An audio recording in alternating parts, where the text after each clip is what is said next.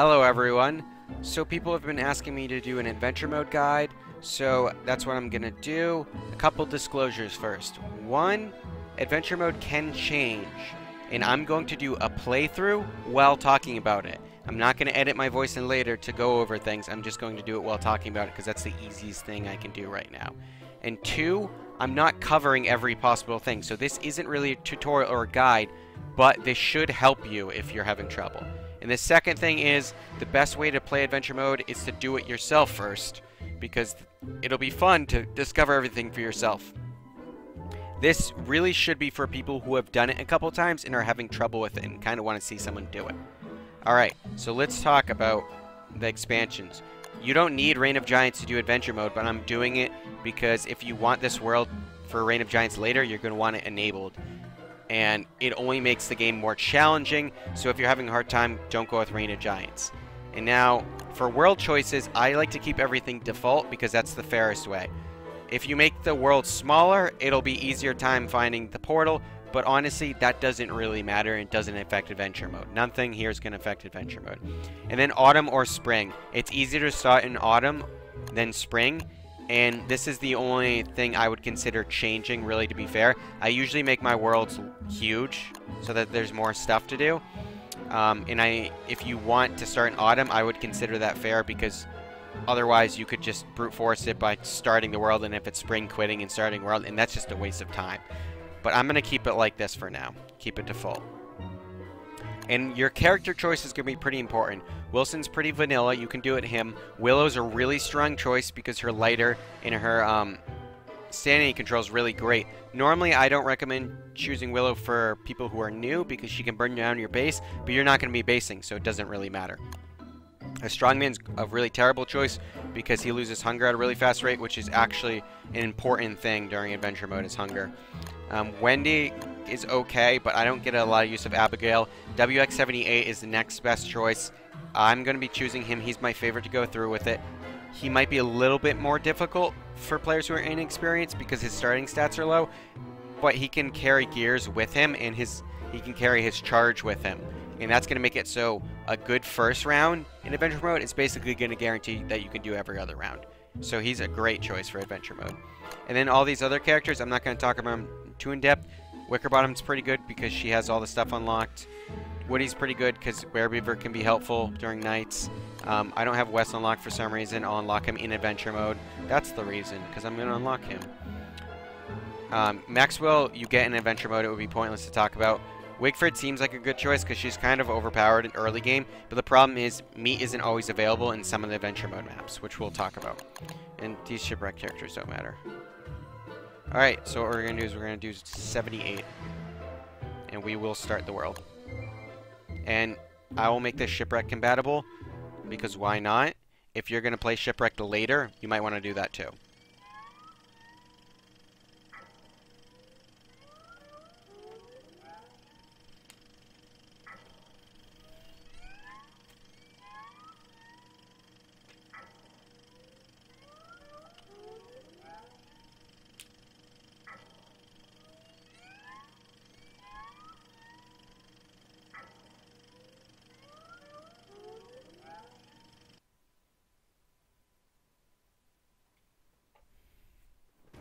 Alright, we're living the nomad lifestyle. It literally doesn't matter what state we find the portal in.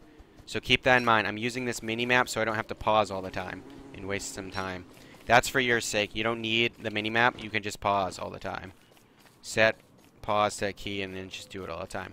So we're going to pick any vegetables we see, and we're also going to look at the map to see what we're revealing, kind of find the water. We're going to go around the whole world like this.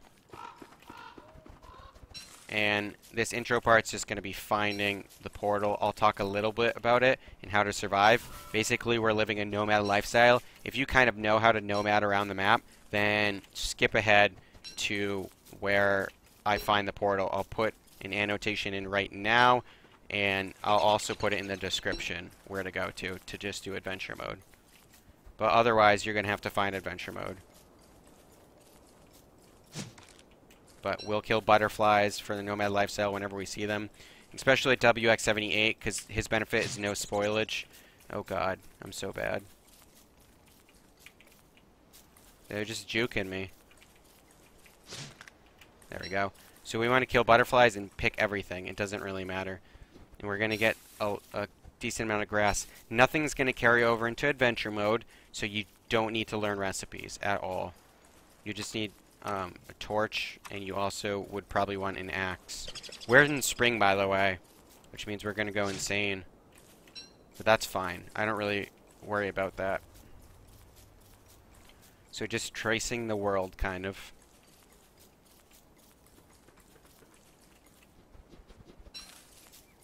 We'll need an axe. And we're gonna get some logs so we can make a fire. We'll probably want a fire for this. Even if you're nomading around, you want a fire. So you can cook shit if you have to. And when you kill butterflies like that, I probably reviewed this in a lot of videos, but you need to find a butterfly. There's one right over there. I'll review this the next day. You find a butterfly and you're going to press Control and F. That's your hotkey for attacking a friendly. You're going to walk over them to kind of where you're standing over them, or your shadows are touching, or basically you're just close enough. You'll kind of get a feel for it. And press Control F1.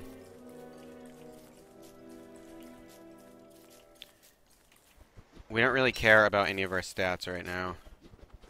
We can pick flowers for sanity because we're not worried about this world. If you are worried about the world, then either set up base and then do this, or alternatively, you can just do this and kind of be conservative. I wouldn't recommend either of those. You'll see why, but it's going to change your character by going into adventure mode. So, just pick a new world and do this if you're just doing it to do it. And if you're doing it when your main worlds, you should either know where the portal is or be comfortable enough to have enough resources to just go find it. Oh, this is aggressively annoying. There's a lot of them. Wow. So we're just going to juke these guys. We don't really care about taking damage. I'm not wearing any armor, but it's going to be hard for them to kill me because I'm going to be eating butterflies, so I'd have to take a massive amount of damage to die. But you still want to be careful in swamps and stuff in Nomad because you're not wearing armor. You can make armor, but making a science machine is just a waste of time in this run.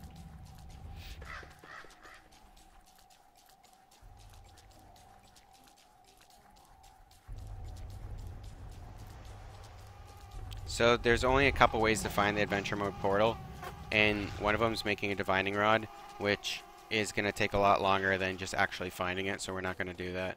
We're just going to kind of explore the map, and then we're going to look for it. There's a couple areas it can't spawn. It's going to spawn in a ring of forest, but that ring of forest can spawn pretty much anywhere. It won't be in the middle of a swamp, but it could be in the forest part of the middle of the swamp. But it won't be like on swamp ground. So it could be like right here, but it could be in the middle of a swamp. Because sometimes there's a forest biome in the middle of a swamp. There's always a forest biome at least touching one of the swamps, because that's where a sinkhole is. Wow, there's a war going on. We don't need any of that food. I mean, you can go for it if it's free takings like this, but we don't need it. Our inventory management doesn't matter right now. We need like a torch in our inventory and maybe enough logs to make a fire, and that's it.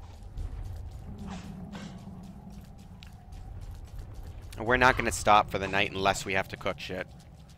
And we probably won't have to cook stuff ever. These raw butterfly wings heal you, and they're going to restore hunger. Willow's obviously a slightly easier choice to find the portal because she has her lighter, which I maintain is not a good light source at all. But since your sanity and stuff doesn't matter at all for finding this. So what we know right now is basically it's not here. It's not in this section. It's not in this section because we haven't found a ring of trees. So that's kind of how we're going to eliminate this without exploring every inch of the map. We could get lucky and just find it, but that's not going to happen. And we know it's not here. We know it's not here because we would be seeing the trees by now. So we know it's not in this swamp, but I'm still going to outline the edges of the world anyway. Alright, being in the swamp at night is dangerous. we want to make this second torch for us to equip when we're not standing over tentacles. We don't want to wait for it to run out, because then we could run into tentacles. And now I kind of have to focus on my character, not walk by tentacles so they don't kill me.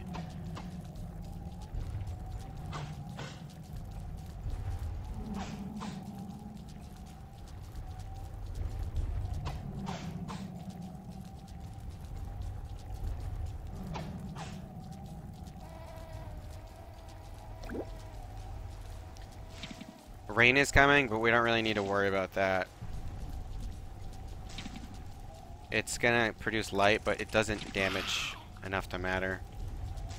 And I can thaw myself out with a fire at any given time. I don't want to worry about being wet as WX, because I can literally just eat butterfly wings if I have to during the day. And restore massive amounts of health. But it's gonna rain all the time if we do this. I can make a petty parasol too as WX. Okay, so we explored this whole swamp. It's not in this section because, like I said, there'd be like a ring. It could be. I'm not like 100% sure, but we're gonna keep going anyway and kind of outline the world. And so what I'm gonna do is I'm gonna like burn forest down for light, like that. To keep my torch up, and then also you get higher sanity from doing that because there's more light. It's a little bit slower because you have to stop every now and then, but it definitely makes up for it because you get a huge light radius.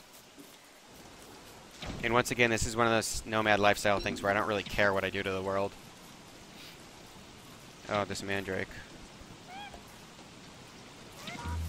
It's gonna follow me around. Okay. It's already day. He'll just fall asleep now. And so the petty parasol right here, I'm gonna need some like grass and stuff. So I'll make one of those just because I have to pick the flowers. It'll limit how much water I'm getting. It's not gonna protect me enough to matter. So I'm not gonna go looking for the stuff, but I'll definitely grab the ingredients when I pass it. And I can use this to pass the night if I wanted to. But otherwise I'm just gonna keep it in my inventory for funsies. Picking flowers while I go maintains my sanity. If my sanity's 100, there's no point. I could get those to restore health if I wanted to. If you're not comfortable kiting enemies, it's generally not a good idea to kill spiders to restore health at the possibility of getting a gland with no armor, because every hit basically is going to negate the fact that you fought that spider and a couple other spiders too. And it's pretty easy to get hit if you suck. And with no armor. And they also don't always drop a gland. I'm going to speed up a couple sections of me just exploring when I'm not talking.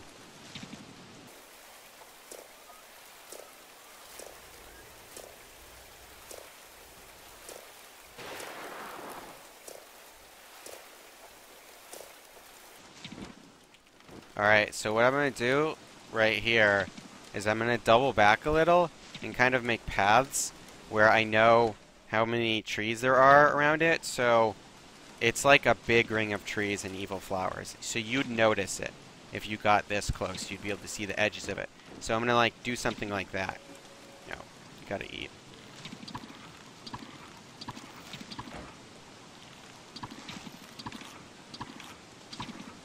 Alright, so you'd notice it. So when I'm leaving an area like this and I know that there's a lip, I'm going to kind of double back a little so I don't ever have to come to this area again.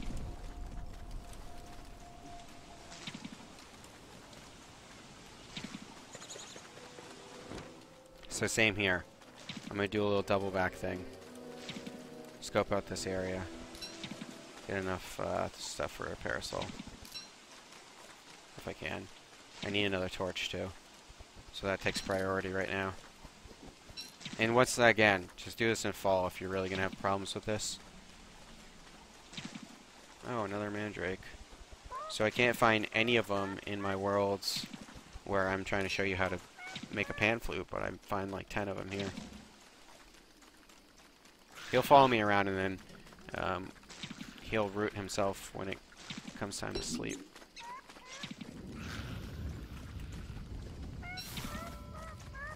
Alright, so evil flowers like this are a good indicator, but that also might just mean one of these guys. So it does right here. This is going to come in handy if I need to make a science machine.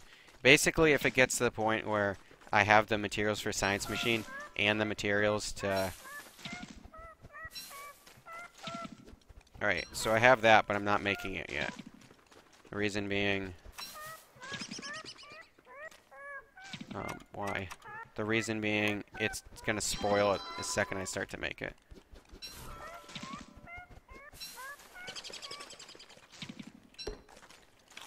And raw vegetables give you more hunger than cooked vegetables, but some of them give you less health. So I'm eating everything raw.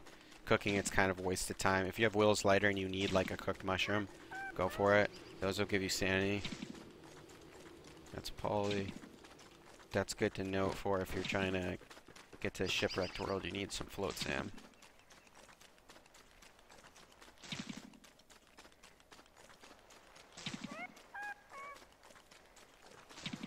So this mandrake, what it'll allow me to do is I'm going to make a fire at some point. Because I'll need to cook some green mushrooms if I get to that point. And then I can just cook the mandrake and eat it to pass the day. But it's kind of a waste of time if that situation doesn't arise, because I can also just walk through the night with a torch.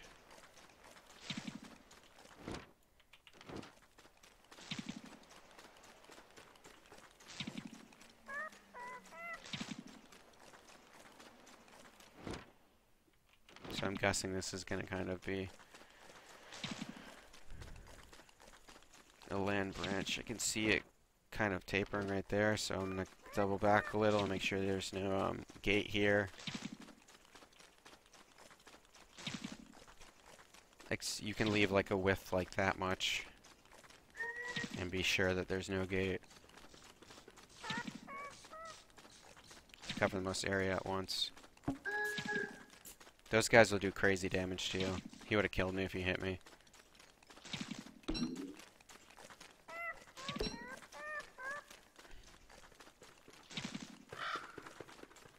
And I'm walking on the road because it's a little faster, even though I'm revealing more area than I need to.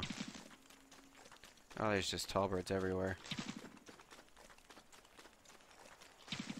Okay, I can feel safe that that's also an edge. That's not good. So I can't drop this torch to light stuff on fire while they're following me, because they are dangerous. But now I can. I don't want to die from the fire, too. If the fire starts spreading real fast, you can get yourself killed. Like here, if it spread here around. So you always want to kind of light behind you and walk forward.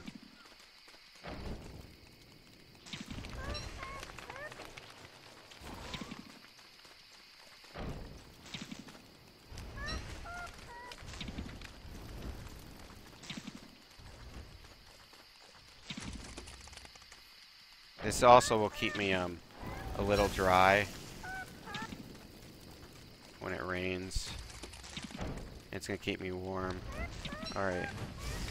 See, took some fire damage there because I was walking into that tree.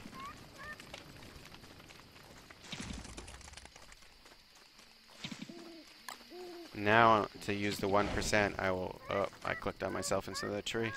You can light something with a 1% torch if you click on it. Alright, so more evil flowers, but it's always just these guys right now. And let's make these pigs homeless. Your house is gone. I hope you have homeowner's insurance.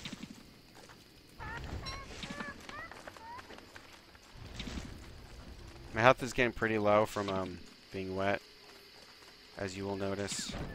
But it's not really a big deal. As long as I don't do anything dumb, I should be fine. And I'll get some butterflies tomorrow.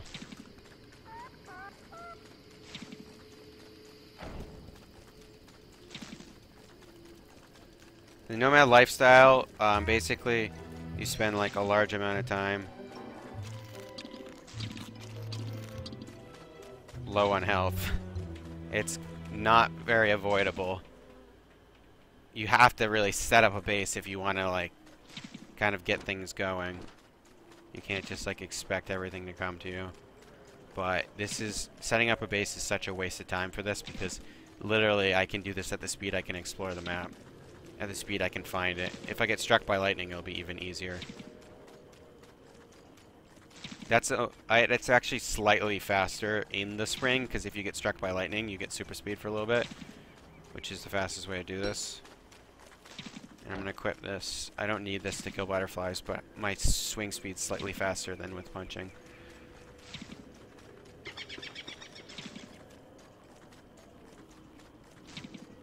So I have massive amounts of food that I could eat for health, so I'm not really worried. I'd be worried if I was getting really low and I didn't have any food.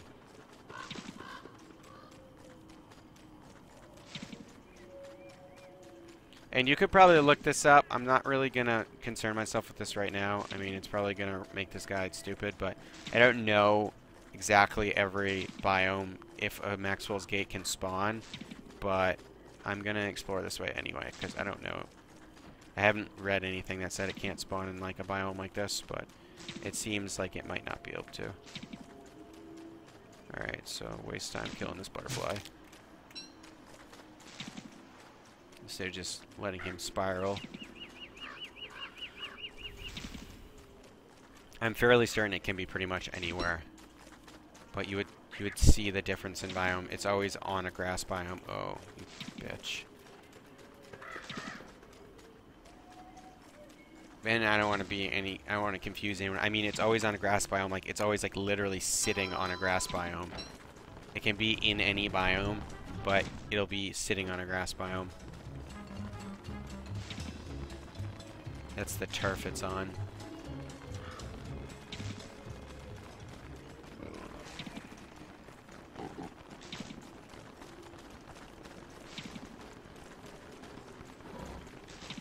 So I probably want to cook some of my food just for health at this point. Because of the rain, I'm kind of getting low on health. And also getting a little low on sanity, so I'm going to pick some of these. And I can eat these too. They'll give me a little bit of health. Alright, so here's one of the things. We don't need that, but just so you know. If we were detecting this with a divine rod, we would also be detecting the things, and we might run into those by accident. Okay, so we have a killer bee biome. That's crazy dangerous. What I'm going to do is I'm going to eat a bunch of stuff. Eat butterfly wings, cook these berries, eat these, restore some health. Eat some flowers, and then I'm going to go for it.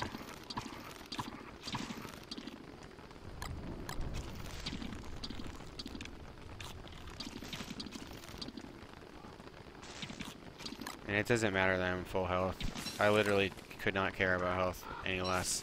We're not doubling up when we go anywhere, so we're never going to have a problem with hunger.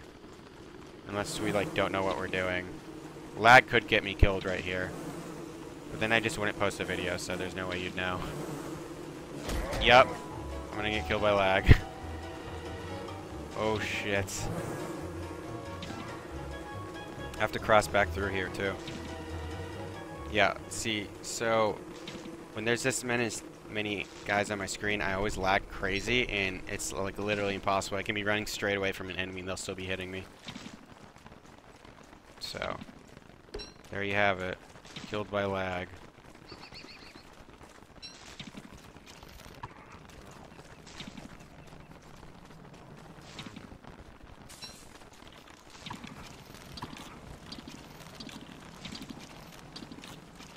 So what I do in a situation like this is if I'm actually in danger of dying, is I have to make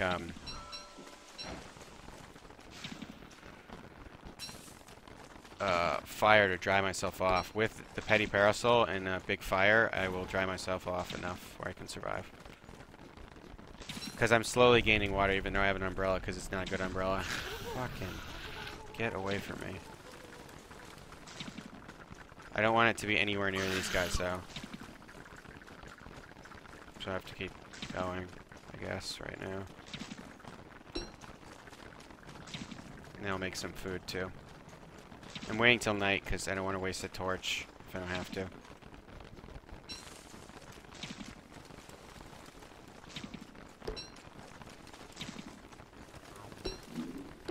Sanity and some health. Okay, it's getting close to night.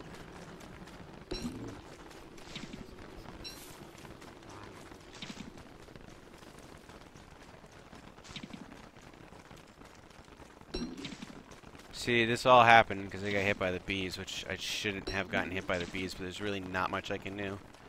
I mean, if the game like drops frames like that, you can sometimes get hit. So I want to build this somewhat close to this tree, but not entirely close to the tree. Standing under the tree will help dry me off too. Then I've got to put some fire in here, and I can cook these and eat these.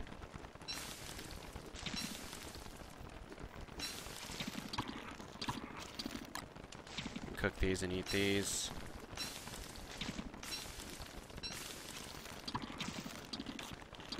Eat these. I'm already gaining crazy amounts of health. Alright, one sec. Alright.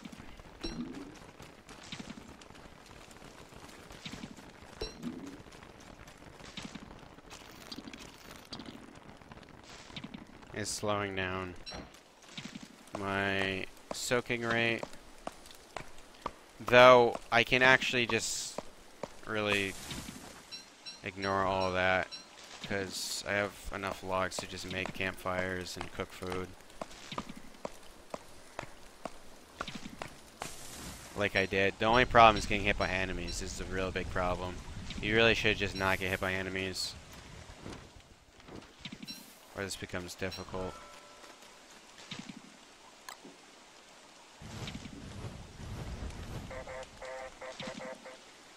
Or start in autumn.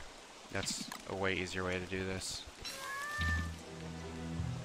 There we go. Just did that. Cooking that resets the night. Then I'll eat it.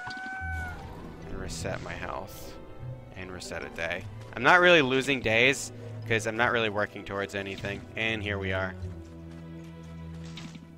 Perfect. Full health. Minimum wetness. And what I'm going to do is I'm going to store a fire like this. I can make a fire pit if possible. And now we have Maxwell's door right here. We can go in and start adventure mode. If you die in adventure mode, you respawn right here with everything going on right here. So you don't need to worry about dying. The only problem is if you die like 38 times, eventually your sanity will drop from all these evil flowers. If that's really a problem for you, you're dying that many times, you can go pick all the flowers. And I'll tell you here, should you die, you'll start back this portal but lose all your progress on the journey. That means all the progress in your adventure mode journey. So what's going to happen is we have to survive 5 worlds. The first 4 are random. There's, I believe, a selection of 5, and you will do 4 of them. It's either 5 or 6, and you'll do 4 of them. A couple of them can't be the first one, and a couple of them like can't be like the 4th one. And the 5th one is always the same.